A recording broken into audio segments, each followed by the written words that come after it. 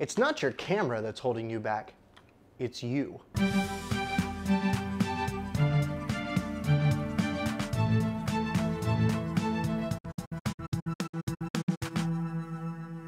Hello and welcome to Cinematic Sensei. I'm your host, Benjamin Curley. So a lot of the times, it's not actually the gear itself that's holding us back. It's actually us, our lack of knowledge, our lack of experience that is holding us back from creating better video. Last week, I gave you some things that you need to think about before upgrading your gear. This week, I want to talk about some of the things that your gear is limited in and how you can have the knowledge to overcome it and create better video. One of the biggest limitations that consumer low-end gear has is dynamic range. What is dynamic range? Dynamic range is the spectrum of light that your camera's sensor is capable of capturing, from its lowest to its brightest. Most low-end consumer cameras are only capable of anywhere from 9 to maybe at best 11 stops of dynamic range. A stop being the unit of measure for light in the cinematography world. So when you have parts of your image that are underexposed or overexposed, what that means is that the spectrum of light has moved outside of the range of your camera's sensor. Higher end cameras, film cameras, and digital cameras are capable of anywhere from 13 to 16 stops of dynamic range, a much wider spectrum. What that means is that those cameras are capable of seeing a larger amount of light before it becomes underexposed or overexposed. Here's a comparison between my Blackmagic Cinema camera that has 13 stops of dynamic range versus my iPhone 6s Plus that I would guess probably has about 9 stops of dynamic range.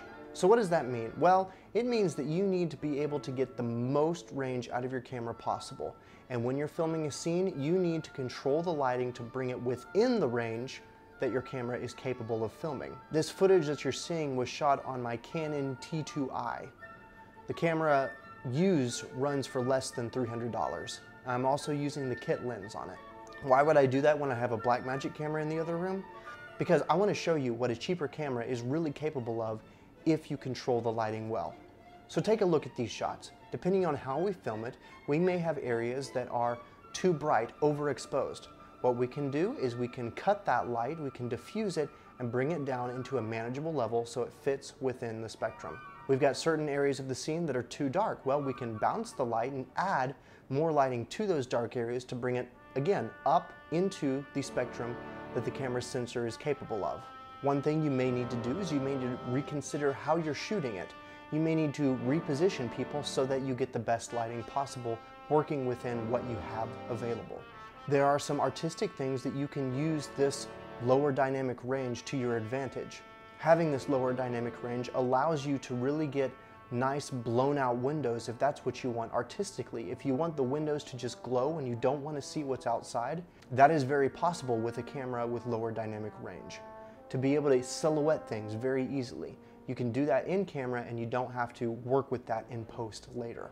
Now, some of the ways to maximize your dynamic range in camera would be to adjust the settings in your camera, and you can find these all over the web. Everyone talks about this, getting that cinematic image. All they're doing is they're lowering the contrast to increase the dynamic range just slightly to get you a better image. There are a couple things you can do in post to manipulate the perceived dynamic range and make your camera look better. One of those things that is typically done is, again, lowering the contrast, bringing up the blacks, bringing down the highlights. This is not crushing blacks or crushing highlights. That would be the opposite if you brought them super dark and super bright. That is crushing.